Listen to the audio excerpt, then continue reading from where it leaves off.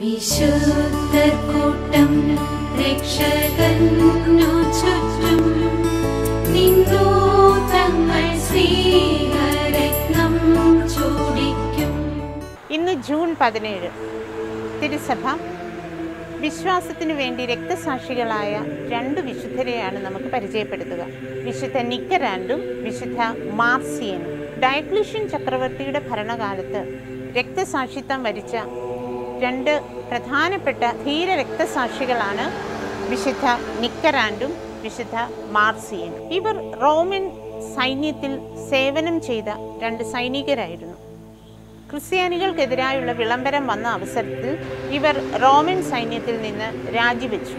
ഇത് ഒരു കുറ്റമായി പരിഗണിച്ച് ഇവർ ഗവർണറുടെ മുമ്പിൽ ഹാജരാക്കപ്പെടുകയും ഗവർണർ അവരെ അന്യദേവന്മാരുടെ ആരാധനയ്ക്കായി നിർബന്ധിക്കുകയും ചെയ്തു. കല്ലും മരവും കൊണ്ട് നിർമ്മിച്ച ദൈവങ്ങളെ ആരാധിക്കാൻ വേണ്ടി നിത്യനായ ദൈവത്തെ ഉപേക്ഷിക്കാൻ തങ്ങൾ ഒരുക്കമല്ല എന്ന് അവർ ശക്തമായി പ്രഖ്യാപിച്ചു. അമർത്യനായ ദൈവത്തെ ഉപേക്ഷിക്കാൻ തങ്ങൾ തയ്യാറല്ല എന്ന് പറഞ്ഞപ്പോൾ ഇവർ മരണശിക്ഷയ്ക്ക് വിധിക്കപ്പെടും എന്ന പൂർണ്ണ ബോധ്യമുണ്ടായിട്ട് പോലും നിക്കരാൻഡിൻ്റെ ഭാര്യ ദാരിയ അദ്ദേഹത്തെ അടുത്തു നിന്ന് പ്രോത്സാഹിപ്പിച്ചുകൊണ്ടിരുന്നു. വളരെ ക്രൂരമായി അവൾ ആക്ഷേപിക്കപ്പെട്ടു. പുതിയൊരു ഭർത്താവിനെ ലഭിക്കാനായി സ്വന്തം ഭർത്താവിനെ മരണത്തിലേക്ക് തള്ളിവിടുന്നു എന്നൊരാക്ഷേപം വരെ കേൾക്കാൻ അവൾ തയ്യാറായി.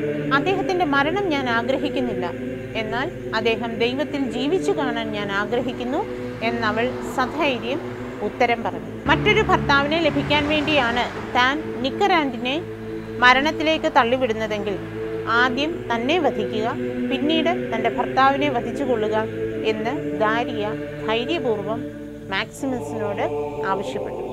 എന്നാൽ സ്ത്രീകളെ വധിക്കാൻ തനിക്ക് അധികാരമില്ലെന്നും വിധി പ്രഖ്യാപിക്കുന്നതുവരെ അവളെ ജയിലിൽ അടയ്ക്കാൻ താൻ കൽപ്പിക്കുന്നുവെന്നും അദ്ദേഹം പ്രഖ്യാപിച്ചു.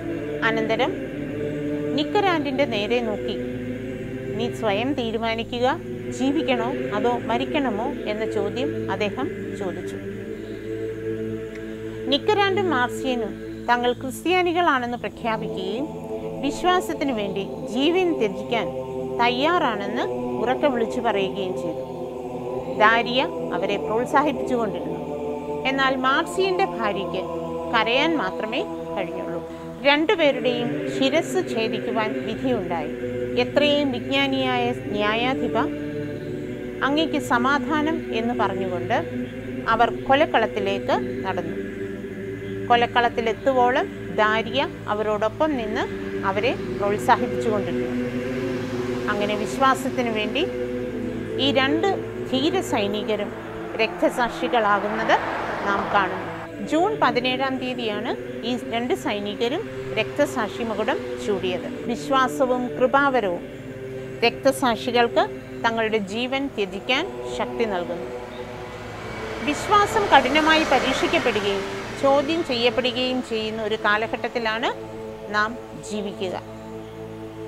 നമ്മുടെ വിശ്വാസം പരീക്ഷിക്കപ്പെടുമ്പോൾ ഈ രണ്ട് രക്തസാക്ഷികളെ പോലെ വിശ്വാസത്തിനു വേണ്ടി ജീവൻ ത്യജിക്കാൻ തയ്യാറാകുമോ എന്ന് നമ്മോട് തന്നെ നാം ചോദിക്കേണ്ടിയിരിക്കുന്നു. ആമേൻ. വിശുദ്ധർ കൂട്ടം രക്ഷകന്നു ചുറ്റും നിന്നു തങ്ങൾ